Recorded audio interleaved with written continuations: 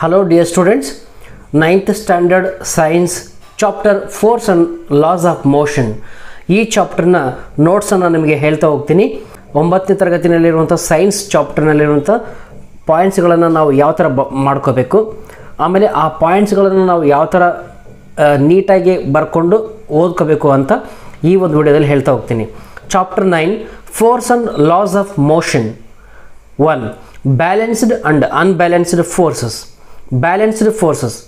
The net force is when two or more force are applied on a same object and at the same time the applied force combined are called the net force. Balanced forces, the force applied in the one direction plus the force you applied in the opposite direction are added together. Two forces are equal and balanced. Unbalanced forces. A force is applied in one direction and either another smaller or larger force is applied in the opposite direction, or no force is applied at all in the opposite direction. Unbalanced forces. If I have a chair and I push on one side of it with a force of 50 Newton and you push on the other side with a force of 25 Newton, will the chair move? Which way will it move? The direction in which the most force is applied. What is the net force? 50 Newton, 25 Newton. Next, Newton's first law. First law, an object at rest will stay at rest, and an object is in uniform motion, it will be in motion at constant velocity unless acted upon by an external unbalanced force. An object at rest will stay at rest, and an object in motion will stay in the motion at constant velocity unless acted upon by an unbalanced force. Newton's second law of motion. If the net force of an object is not zero, the object will accelerate. The direction of the acceleration is the same as the direction of the net force. The magnitude of the acceleration is directly proportional to the net force applied and inversely proportional to the mass of the object. Mathematical symbols provide a convenient shorthand for all of this. A is equal to F by M, that is F is equal to M into A. We know that formula F is equal to M into A, that is, we can also write it as A is equal to F net force divided by M means mass, or F net force means force, the net force is equal to mass into acceleration. Look at the diagram. Mass 10 kg, another one mass 1 kg. If we leave these two, then gravitational force, that is F gravitation 9.8 Newton, the gravitational force is equal to 9.8 Newton.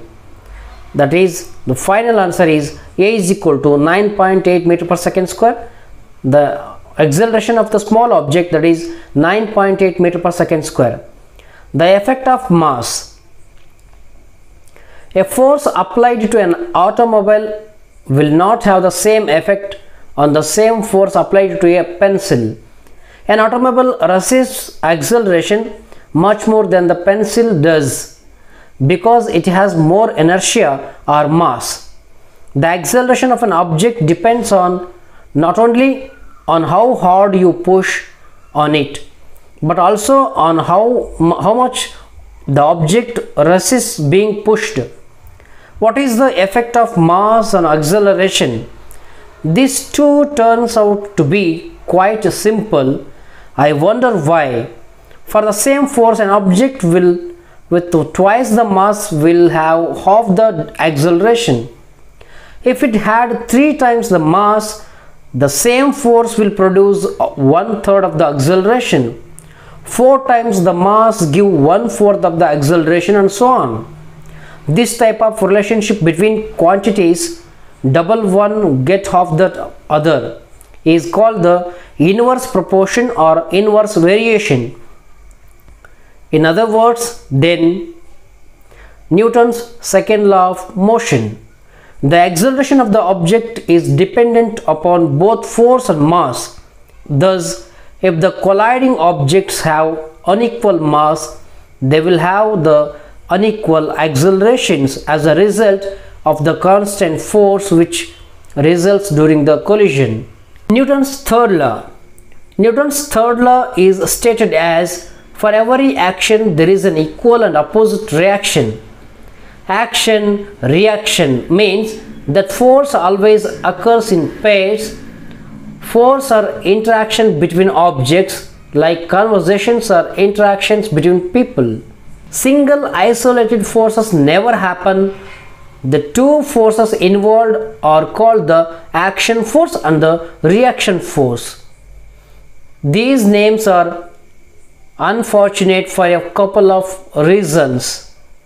Either force in an interaction can be the action force or the reaction force. The action and the reaction forces exist at the same time. Here, equal means both forces are exactly the same size, they are equal in magnitude, both forces exist at exactly the same time, they both start at exactly the same instant, and they both stop at exactly the same instant. They are all equal in time.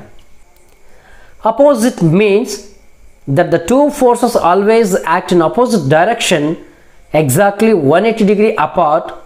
Newton's third law of motion: in every interaction there is a pair of forces acting on the two interacting objects. The size of the force on the first object equals the size of the force on the second object. The direction of the force on the first object is opposite to the direction of the force on the second object. Forces always come in pairs, equal and opposite action and reaction force pairs. Newton's third law of motion applies to collisions between two objects. In a collision between two objects, both objects experience forces which are equal in magnitude and opposite in direction.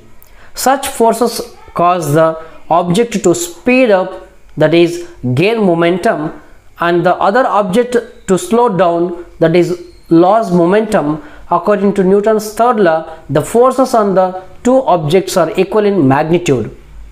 The next, inertia and masses. Inertia is the tendency of an object to resist any change in its motion. An object will continue to at the same speed in the same direction unless acted upon by an unbalanced force. Inertia and mass. Inertia and mass of the bowling ball roll down the road would eventually come to a stop. Friction is an unbalanced force that causes the ball to stop or slow down. Without friction, the ball would keep going. Mass is the amount of matter in an object. A bowling ball has more mass than a tennis ball. The greater the mass of an object, the greater is its inertia. Conservation of momentum. Law of conservation of momentum. In a closed system, the vector sum of the momenta before and after an impact must be equal.